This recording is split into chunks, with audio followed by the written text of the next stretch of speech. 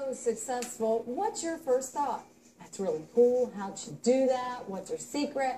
Well, in a new series called Good for Her, we're giving you an insider's look at some women in the triad who are thriving and inspiring others. This week, Shelley Ruppus introduces us to a stay-at-home mom who made a major life change at the age of 46. You hear her before you see her. The tiny lady's giant laugh is infectious. Just a few seconds with Sandy Sparks, and you know she's a make-it-happen kind of gal. But to make it happen in such a big way, so quickly... You see a Sandy Sparks sign, and in a few weeks it's gone. For years, Sandy was a stay-at-home mom, worked as a substitute teacher while her kids grew up. And made about $9,000 a year.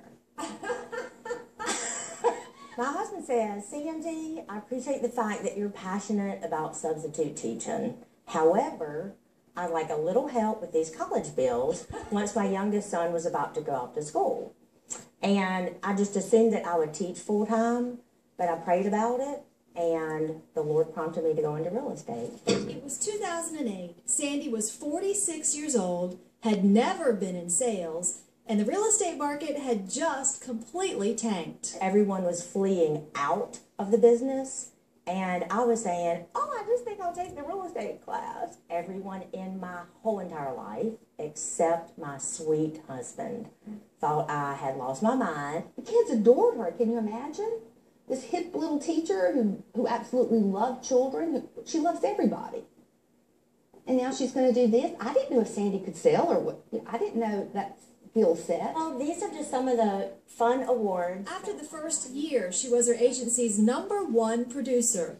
5 years in, she still keeps winning award after award. You can do it. So what's her secret? How did she thrive in such a competitive business? What drives me is people. I'm passionate about people. Sandy didn't just sell Ann's house. She doled out a life lesson or two along the way. To do what you love, to be passionate, to be different, to kind of go against the grain, and if you feel it's right in your heart and you feel that it's your calling, then you make it happen.